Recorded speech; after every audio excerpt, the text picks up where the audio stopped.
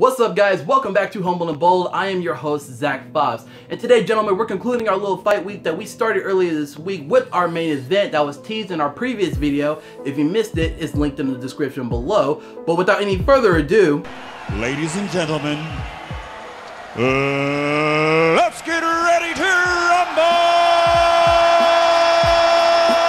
Our first contestant is the necktie. Gentlemen, I love neckties to death. They are a staple that every guy needs in his wardrobe. To perfectly wear a necktie, it shows off so much authority, sophistication, boldness to your look, and it's the most obvious and easiest choice when dressing up an outfit. And if you play your cards right when it comes to pricing, you will not be having so much of an issue, and in terms of versatility, you can show off so much personality and coordination due to the different colors, patterns, and even fabrics that you can choose from. And of the two contestants of this fight, it is the easiest to tie. Gentlemen, if you missed the video where I showed you how to tie a tie and a bow tie, that video will be linked in the description below. And as you may have guessed it, our other contestant is the bow tie. Gentlemen, another accessory that I love dearly, and again is another staple that every guy should have at his disposal. Wearing a bow tie shows off so much personality and playfulness, but it's so sophisticated, so formal, and it's the cherry on the top to any dressy outfit. Versatility practically oozes out of the world of bow ties. Gentlemen, you can pick from so many patterns and colors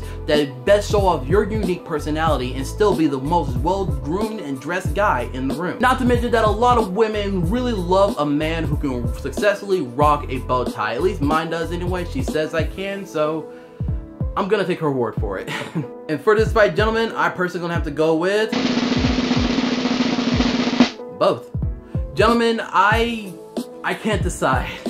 Truth be told, I love them both. The necktie is so simple, it's so easy to tie, it's the easier choice that most guys will typically love to choose, and typically it's the go-to staple for whenever you want to do something quick, something easy, but still look nice. One thing I will give the edge to is the bow tie, because you can show off so much personality, but yet so much authority and decorum to your look, and when it comes to one that you yourself can personally tie, you look on a little bit more favorable in the fashion world, because with it being such a skill that most guys do not know how to do, if you learn how to master it, you'll be good. Not to mention, like I said earlier, women love a guy in a bow tie. Let's just be real. But let me know in the comment sections below, gentlemen, what do you prefer when it comes to the two? Do you prefer the necktie or the bow tie? Let me know, and I'll maybe take into consideration of which one is better.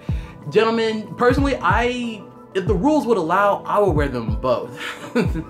Seriously, I would, simultaneously, both of them. Alright guys, that's all for us today. If you like this video and like more videos like this, drop us a like down below and let us know in the comments. Thank you so much for tuning in, guys. See you next time.